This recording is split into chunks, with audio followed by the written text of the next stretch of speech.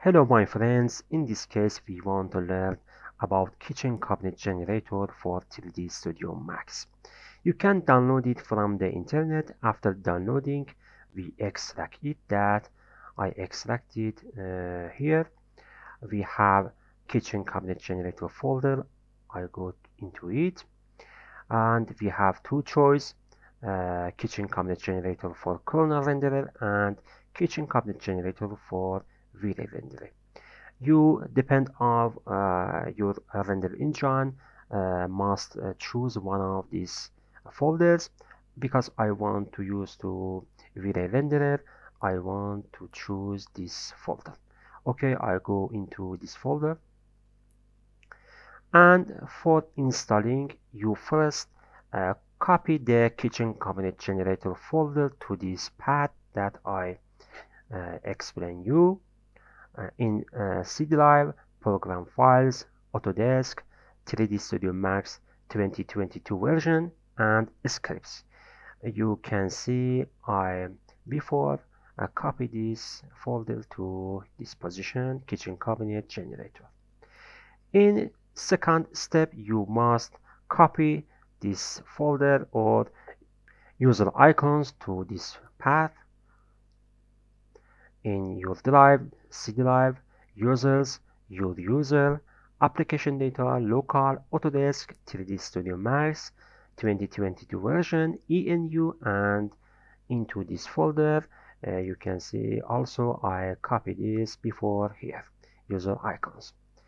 And the last step, you must drag this script into 3D Studio Max like this, and your installation complete. After installing the plugin, you must go to Customize and Hotkey Editor and define a hotkey for the Kitchen Cabinet Generator plugin. You can type kitchen word here, and you can see we have Kitchen Cabinet Generator here. Click on this plugin, and if you want to assign a hotkey, I remove this hotkey that I assigned it before.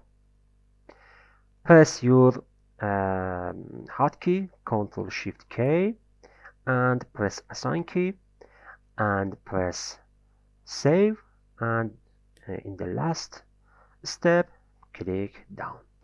Okay, you successfully installed the Kitchen Cabinet Generator for 3D Studio Max, and you can use this plugin, but it's necessary to say that when you copy the Kitchen Cabinet Generator and user icons to its positions, your 3D Studio Max must be closed.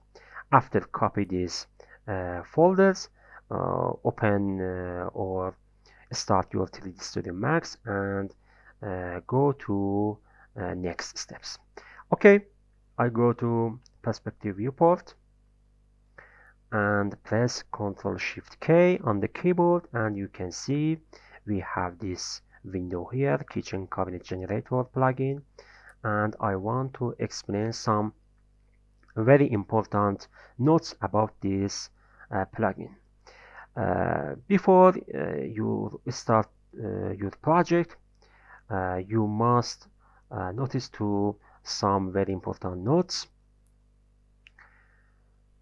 Your system unit must be set to centimeter, that our Kitchen Cabinet Generator plugin work correctly. For this reason, go to Customize menu and Unit Setup.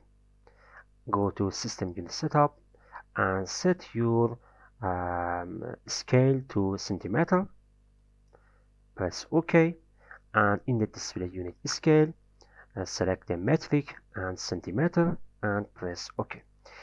You set your scale or unit to centimeter. In to note, you don't move your object when edit the parameters, and don't switch to another tabs when you edit the parameters, And when you want to create one of the cabinets or other part of the cabinet, must be press the convert key that I explained in the next step. And if you have a bug, restart the script and in the cleansing. Okay, this is very important notes about the kitchen cabinet generator. I want to go into first tab, that its name is the models and benchtop. In the benchtop tab, we must determine the module. We have different modules here that these modules contain the sink. I want to use first and press create button. I want to increase space of my viewport. Okay, I press the create button and zoom out. You can see we have this module here, and this module determine your wall length in your kitchen. If you have like 240 centimeter, you can set this parameters here. I want to increase it to 300 centimeters and press enter. Your length equals 3 meters. Benchtop width equals or determine the depth of your kitchen cabinets, and I leave it for the standard parameters. Benchtop position Z determine your base cabinets height. If you use another heights, you can set it. I want to set it to 88 because we use 90 centimeters for the height of the kitchen cabinets. So you must notice that we have this part of the cabinets here, that its height equals 4 centimeters, 2 centimeters for this part and 2 centimeters for this part. So with 2 centimeters and 88 centimeters, we have equal 90 centimeters for the kitchen cabinets in the base mode. Backsplash stone height determine this part of the cabinet that determine the stone of the cabinets. You can't set this number to 0, but you can increase this number. And backsplash glass height determine the space between the wall cabinets and base cabinets, that I want set it to 55 because I want to set this height to 60.